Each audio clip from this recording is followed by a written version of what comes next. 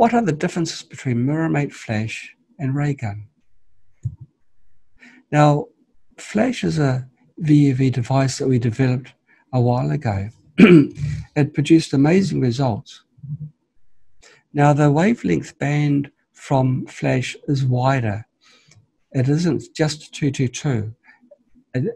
When Flash illuminates it, it appears to be white, and a lot of the energy goes into the other spectrum of the VUV. This is why you can't use Flash for long periods of time.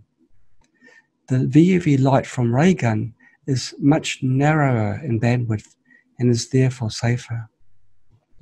Now, Flash works a different way as well. It produces very strong bursts of ultraviolet light, but Ray Gun delivers a continuous stream of VUV at a very high frequency.